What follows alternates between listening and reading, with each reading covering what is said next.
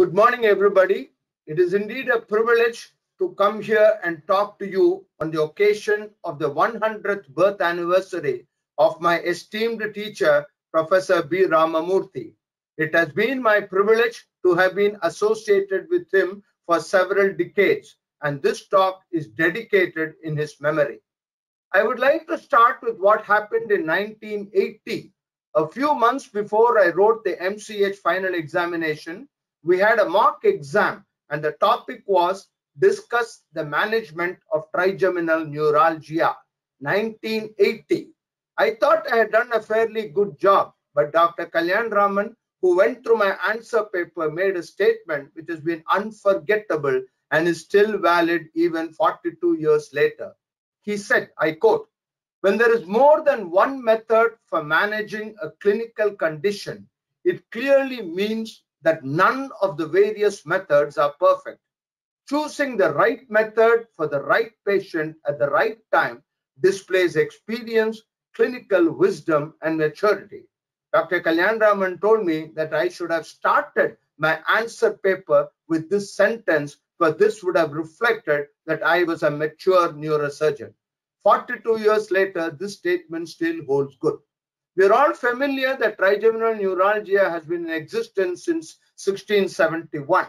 Interestingly, the first radiosurgery for trigeminal neuralgia was done in 1951. A prototype guiding device linked to a dental X-ray machine performed a stereotactic gangliotomy similar to the concept of a percutaneous technique. This was done by Lars Lexell. Sorry about this, some technical glitch. Okay. Stereotactic radiosurgery for trigeminal neuralgia can be defined as a non-invasive, ultra-precise delivery of a single high dose of irradiation to an image-guided portion of the trigeminal nerve with or without including the dorsal root entry zone. Radiation disrupts transmission of pain signals and pain relief occurs gradually about 10 days to 2 weeks after the onset of the procedure. Radiosurgery can be done in various ways: the gamma knife, the cyber knife, and in 2020, even the linear accelerator. The choice of the particular equipment depends on system availability, physician training, and of course, insurance reimbursement. Outcomes are not very different on non-isocentric and isocentric radiosurgery systems. Irrespective of the modality chosen, the dosimetry is similar.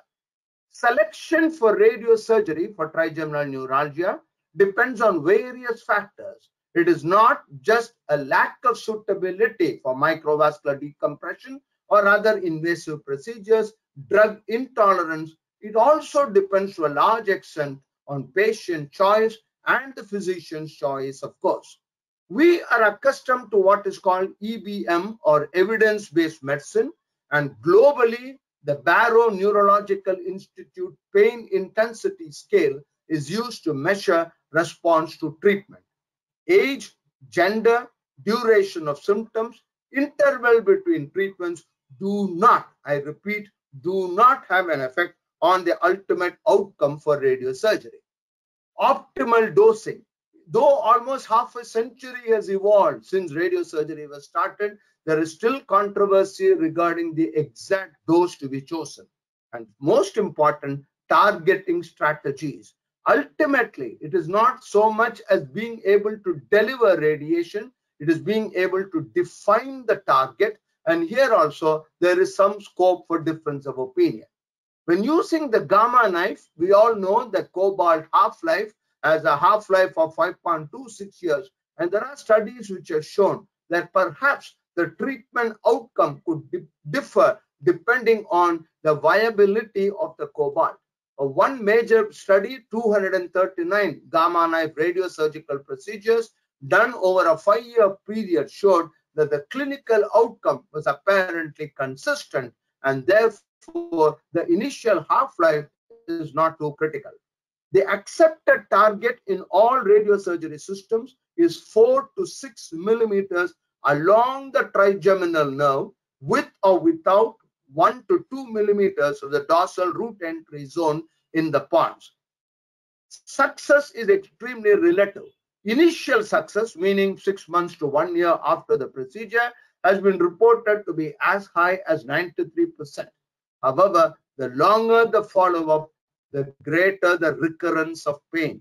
In most series, pain recurs within 50% if followed up for more than 10 years.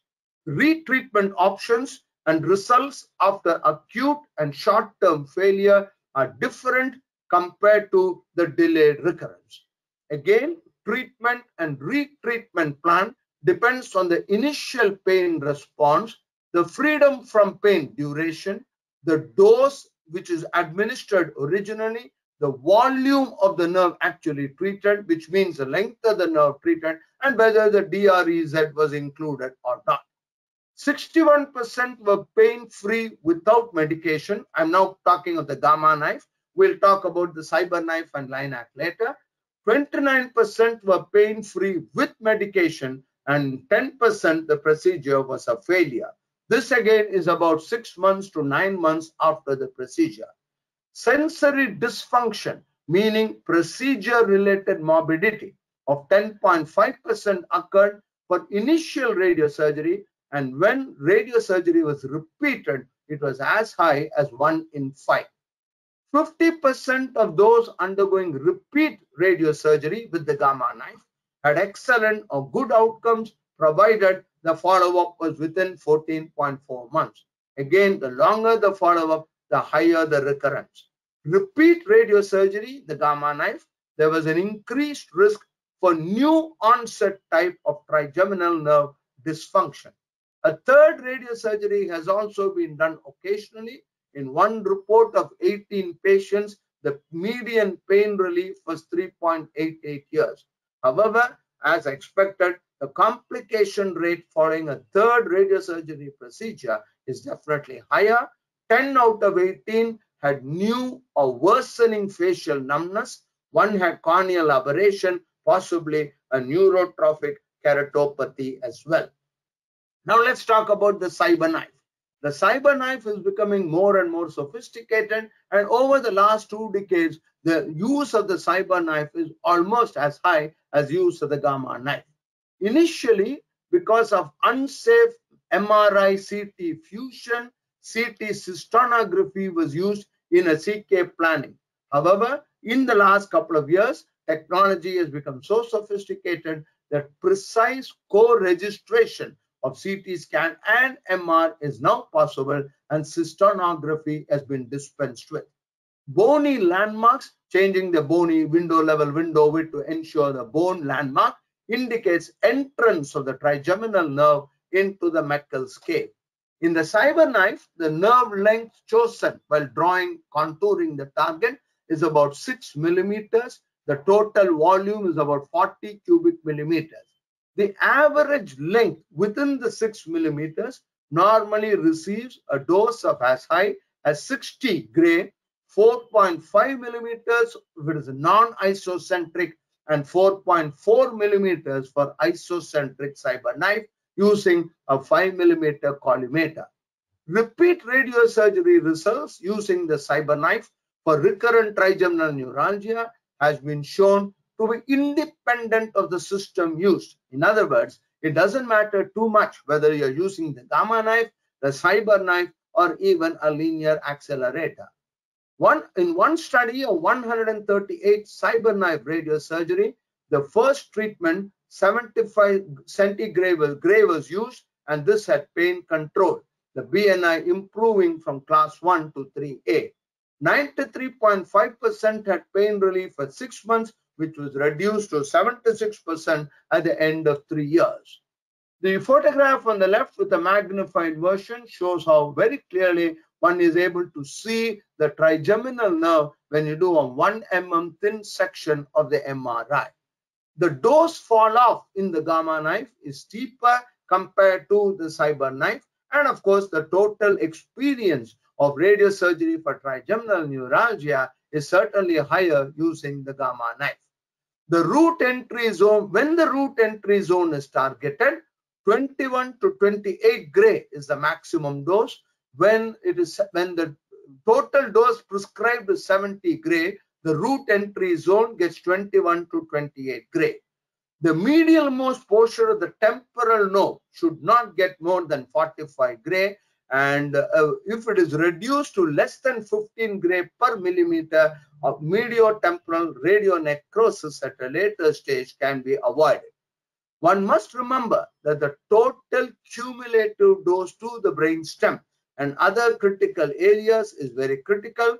This is particularly important in retreatment, and in retreatment, the maximum combined dose of the two treatments or even the third treatment should not exceed 180 gray maximum. What are the complications following radiosurgery for trigeminal nerve? Obviously, the complication would depend on the initial dose and whether it has been repeated or not. Facial numbness has been described, and this seems to be directly proportional to the increasing dose to the brainstem and if multiple treatments are given. Paresthesia occurred in 6.25% and hypoesthesia in 2.5% in those treated with gamma knife. A low-grade discomfort in trigeminal neuralgia has been attributed to a gradual radiation-induced remyelination. The longer the nerve length within the target zone, the more the complication rate. Interestingly, even if a larger length of nerve is targeted, there is no increase in the freedom from pain. In other words, irradiating a longer length of the trigeminal nerve does not guarantee that you will be pain-free for a long time. No one in India has sufficient experience of radiosurgery for the trigeminal nerve, and certainly follow-up is critical. Therefore, I think this particular slide is the most important slide in this talk. This is a meta-analysis of 65 studies involving 6,461 patients. 45 of these studies were done using the gamma knife. 511 patients were studied using linear accelerator, and recently 9 patients the cyber knife was used. I won't go into the details. These are only of interest to people actually deploying radiosurgery and not necessarily important for a non-radiosurgery neurosurgeon. The maximal doses you can see here varied from 60 to 97. Pain-free period without medication ranged from 28.6 to 100%. Complications include dysesthesia, paresthesia, deafferentation pain, and very, very rarely even keratitis. The conclusion of this meta-analysis with extensive follow-up was that radiosurgery is a safe and effective therapy for drug-resistant trigeminal neuralgia. A number of consensus statements have been made and endorsed by the International Society for Stereotactic Radiosurgery. Again, to summarize, 500 peer-reviewed articles have been written so far on radiosurgery for trigeminal nerve, and the mean maximum doses, the range of this thing, all this have already been mentioned. The freedom without pain without medication, the mean duration was 53.1% for gamma knife, 49.3% for LINAC, and 56.3% for cyber knife. Once again reiterating that the actual equipment used is not so critical, and it depends entirely on the availability of the radiosurgery equipment and the competence of the physician doing the specific procedure. Recurrence rates also are more or less similar for the gamma knife, the LINAC, and for the cyber knife. 2 gamma knife series reported 30% and 45% of patients were pain-free without medication even 10 years after the procedure. Here are some images taken from the literature. Frameless stereotactic radiosurgery using the cyber knife. You can see how the retrogastrian section of the trigeminal nerve was targeted, excluding the root entry zone. The brain stem was kept outside the 20% curve, which means it got less than 15 gray in the isodose line. the cranial nerve 8, the cochlea, and the inner ear receive doses far below the respective tolerance limits. The nerve focal contrast enhancement 12 months after treatment witnesses the precision of the dose delivery along the nerve. Here again you can see imaging is the most critical part in any radiosurgical treatment. Of course, treatment planning is important, but unless you define the target volume, and therefore you must have an absolutely foolproof MRI. As you can see in this picture, you are able to see the entire course of the trigeminal nerve, its entry into the brainstem, and so on and so forth. Adjacent critical structures are equally important. These are again examples of different types of targeting when we simulate, including the retrogasserian portion of the trigeminal nerve. And the differences in color show the dose fallout. And you can see a dose as high as 80 gray is delivered to the trigeminal nerve, and the cisternal part of it is actually getting 90 gray. So one needs to be very clear when you're drawing the trigeminal nerve, its entry into the brainstem, and this is a Lexel gamma plan snapshot demonstrating a typical radiosurgery plan targeting the cisternal portion. Yet other figures showing very clearly how the brainstem is contoured, the cochlea, the vestibular component, the cochlear component, every one of this should be component.